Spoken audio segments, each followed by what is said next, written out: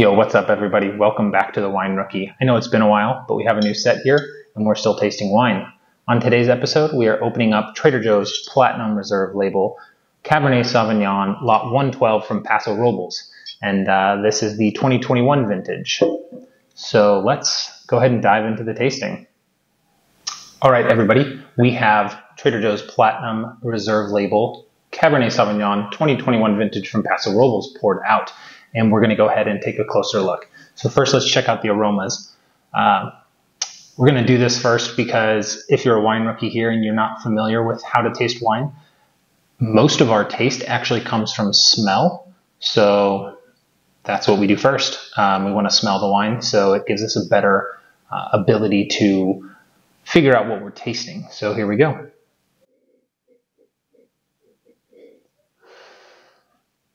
There's a lot of oak influence on this wine, but there's still some fruit flavors coming through. I'm getting stewed plum and black currant first on the nose, and then coming through is going to be these baking spices, some coffee, some burnt caramel, some vanilla, and even some pencil shavings coming through. This has a really nice nose for a Cabernet Sauvignon, and I'm really excited to taste it. So here we go. Hey, sorry to interrupt, but before we get to the actual tasting, I just wanted to let you know I've really been enjoying Cabernet Sauvignons from the Stellenbosch region in South Africa lately, and I just wanted to know where your favorite Cabernet Sauvignon region is. Comment down below, and don't forget to hit that like and subscribe button. All right, back to the tasting.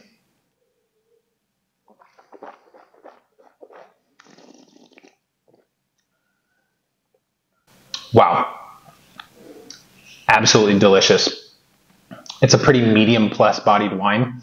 And for 14.5% alcohol, I'm not surprised there, but there's not a lot of heat going down, which is wonderful. It's inviting for the next sip. You don't have to take any time between. Medium plus tannins on this wine that are fine grained, so they're firmly structured, but they have a nice polishedness to them. They go down so easy, and all because of that medium plus acidity. This wine is very well balanced. Absolutely delicious. Those rich black plum notes continue through onto the palate, as well as the black currant.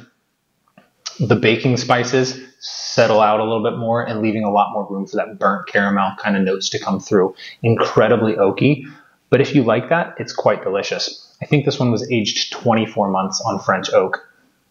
Half new, half first time used, I think is what the spec said on this wine.